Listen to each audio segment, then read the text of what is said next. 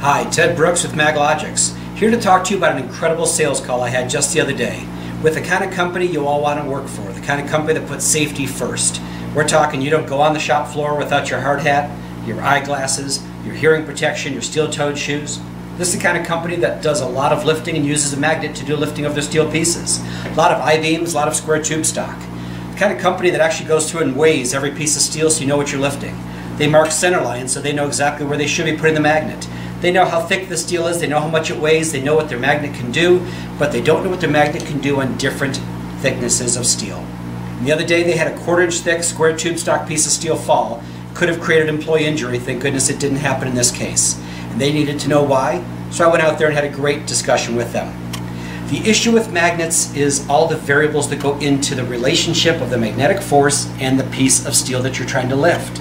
The thicker the steel, the better.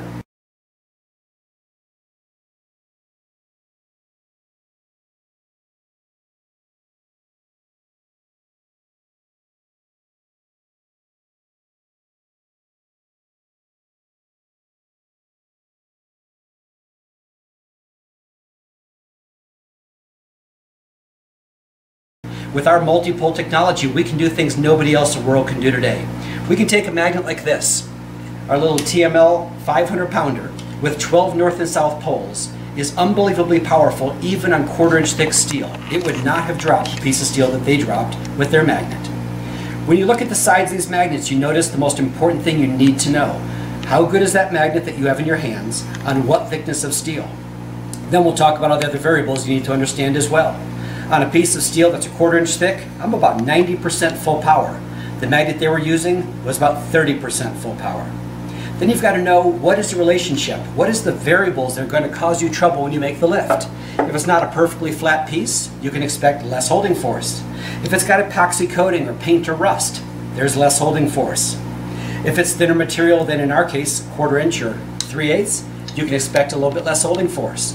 If it's got missing material, such as you're taking the skeleton out of your plasma table, again, less holding force. So the key to all of this is very simple. It's a test lift. We'll show you another video exactly how you do a test lift to make sure that you know that whatever the actual numerical value is of that magnet on that piece of steel at this moment, it's enough to do the job safely. You're not going to get hurt. That's the whole goal we have here at Maglogix, to make sure that you're lifting safely with a magnet that can do the job, that's not going to hurt you, and that you're always holding on to the piece of steel that you're attracted to.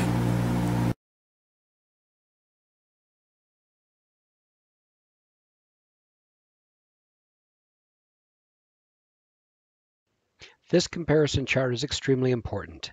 The upper chart is for the Maglogix 550-pound lifting magnet, while the lower chart is from a standard lifting magnet that is widely available and represents the majority of the magnets on the market today.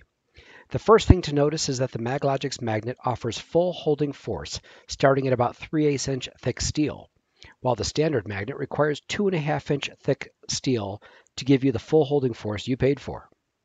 When we look at the same thickness, 3/8 inch for both magnets, it becomes critically important that the user understands that they have to derate standard magnets by about 67%, as their holding force is only 1/3 of what the label says it is when the magnet is used on 3/8 inch thick steel. On 1/4 inch thick steel, the Maglogix retains over 80% of full power, while the standard magnet has lost 83% of its power. It becomes quite obvious why this safety-conscious company had an incident with their magnet when used on 1/4 inch thick wall tube stock.